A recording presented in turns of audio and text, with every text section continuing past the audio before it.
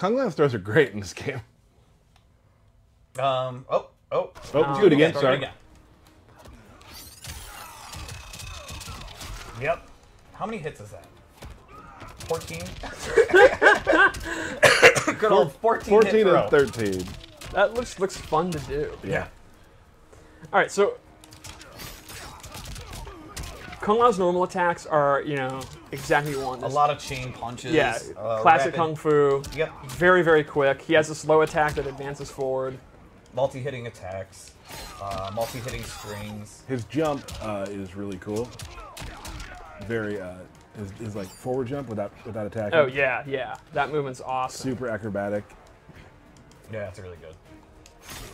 He uses his hat in his uppercut, his sweep. Like, the sweeps look so good. The way he catches it, so good. The way it goes around his body. Like, yeah. It seems almost like he controls the hat more in this game than he has before. Before it was more of him just throwing it and things like that, but now it seems like he controls it more. Yeah, he definitely uses it more in a martial arts way. There's a confidence about the way he uses it in this game, I think. Because truthfully, you have to be confident if you're catching a hat with a blade on the rim. Right. That's true. Right. You have to be comfortable with it. Yeah. All right, so his special attack loadout is, it's pretty much classic Kung Lao. He's got his hat toss, and he has, his ability list is full of different kind of hat tosses you can do.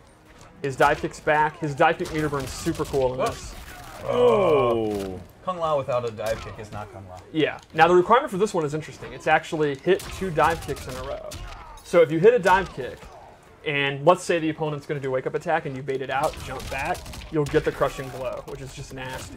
And when you have a dive kick, to do it 2 times in a row is pretty natural. I mean, Kung Lao players like to talk about how they're these fundamentalists that are methodical playstyles, but they're actually absolute maniacs. Right. They just travel cross screen doing dive kicks. Spin is back. He has an amplified spin that actually goes forward, and he gets a bigger combo. He can actually do multiple spins and combos. Ooh. What? His combos are super I fun got to to give do. you huge props right now. Yeah? You were trying to show me that when yesterday at your desk, and it was not working out well for you. I'm glad that I had forgotten that and there was no pressure, because I forgot to panic about doing that, so I was able to do it. So I'm grateful that you didn't cut this promo about, oh, do you think you're going to drop it? I don't do that. Okay. I wasn't going to do that. But you were dropping it. There you go. His teleport's back. It does have a new animation, though. The throwing the hat down couldn't be cooler. Right. From teleport, he has a brand new move. Ooh. Oh. This advancing overhead. That's awesome. That crushing blow requirement is you have to do it after you hit the throw. So the idea here is the throw, obviously you To set it up. want to duck it, Right. and then he has an overhead, which if you are ducking to not get hit by the throw or duck blocking, you then get hit by the overhead. So you do the sequence. While they're on the ground, you go for it again.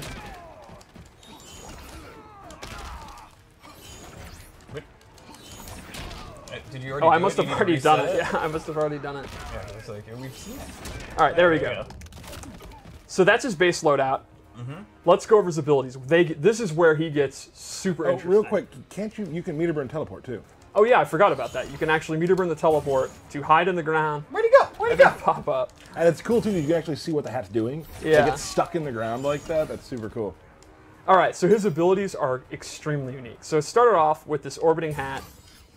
With the hat, unlike orbiting him, which he does have as an option, the hat will orbit the opponent. And now, if the opponent gets knocked into it, They're stuck in that area, is Yeah. basically it.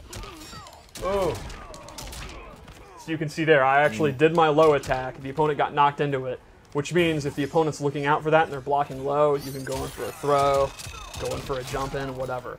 Now, this move is extremely powerful, but you'll notice this is one of the rare moves that actually takes stamina just for using it. I'm not amplifying it.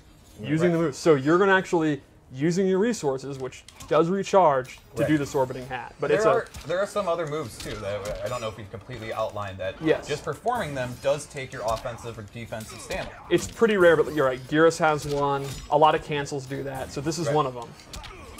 The second move I gave him is what? Oh, I remember. Buzzsaw hat. Oh, the classic. So it's kind of like an MK3 style, but the cool thing is he can now hold it, and I'm actually moving it around. I'm moving the stick around, completely controlling it. And he can amplify it to then stay in place while he's able to move around. That just sounds nasty. It's pretty awesome with his setups. You put the saw on yourself? That's crazy. How about one more loadout? All right. I'm pretty hyped. This is... Yeah, Kung Lao's is ability. awesome. It's again, I hate to repeat myself, a lot like Liu Kang. It's like your base loadown is your kind of checkmark boilerplate Kung Lao, and then the abilities is where you can go nuts. Right. I'm also a huge fan of this MK3 style aesthetic for Kung Lao. Yeah. So the first one I gave him is Z-Hat. He'll actually... Performance He paints the Z Yeah. with his hands. And The amplified one looks super cool. He's like, he's coming at you like this. Yeah, this does really good chip damage. It's super hard to avoid. So good. The downside is you can see the extremely slow startup. Right. So, one of the cool things is you can actually cancel out of it. Sure. Now, while it does take stamina, you're faking the opponent out. Right. That's awesome. So there, again, there's another example. Canceling out of the Z-Hat will take some of your offensive Yep. or defensive. It's taking defensive for cancels. And this, I'm 100% all in. He has a stance where he summons the spirit of the great Kung Lao. And so I am a huge mark for the great Kung Lao.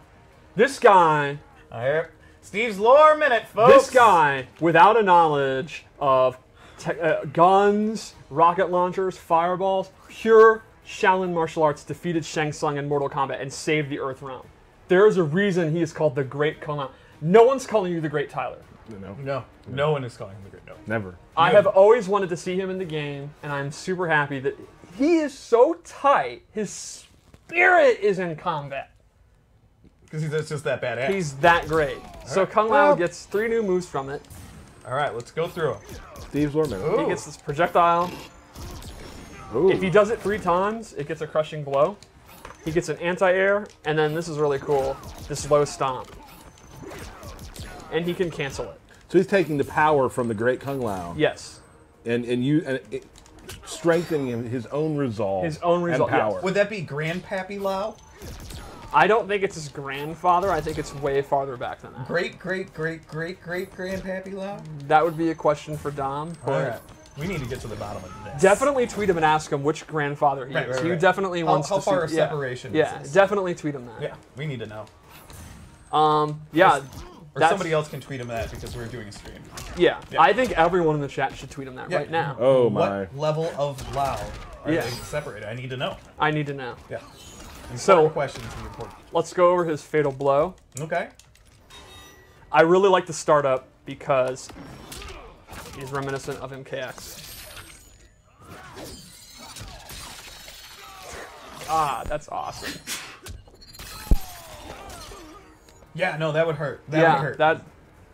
I really like the fatal blows. We just own the fact that they're essentially fatalities. Yeah, right. But because it's Mortal Kombat, Kano's fine. Yeah, no, he'll be fine. He's just gonna get right back up. All right, so we should do a match with him. Yeah, let's take a look. Let's me and Derek will talk a little bit. You and I don't have a lot of. We never Friends. played a lot. Oh, yikes! We didn't play a lot of Kung Lao matches. No.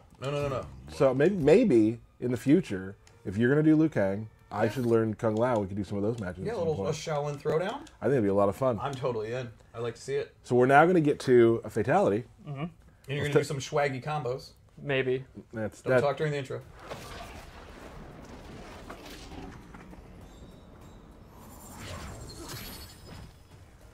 Human or revenant, one thing is constant. My penchant for deadly headwear? Your overheated ego. There's been some roastings today in the opening. I absolutely love Kung Lao's face and his facial animation. Yes. Like, I have to say, even in the trailer that we just did, like, it just looks so good. His expressions are so good. He has 2 great ones. When Geras comes back, and that one where Scorpion's... It's in the street. It's in the trailer. Hey. When he says our future is insane. Right.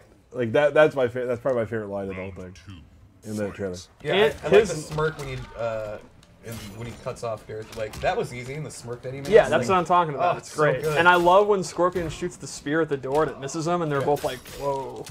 I just we big props to the animation team, the facials in the game. Yeah. Just, I mean, and people on Twitter are talking about it too, which is really cool for us to like see the team get those kind of props because it does look so good. Yep.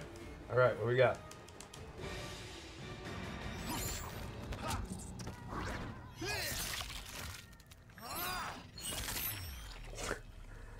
The way he teleports down will never get old to me. He looks so obnoxiously cocky. Yeah. I mean, Man. that's Kung Lao. That's Yeah. super good. One more character? Wow, we are cruising through this. We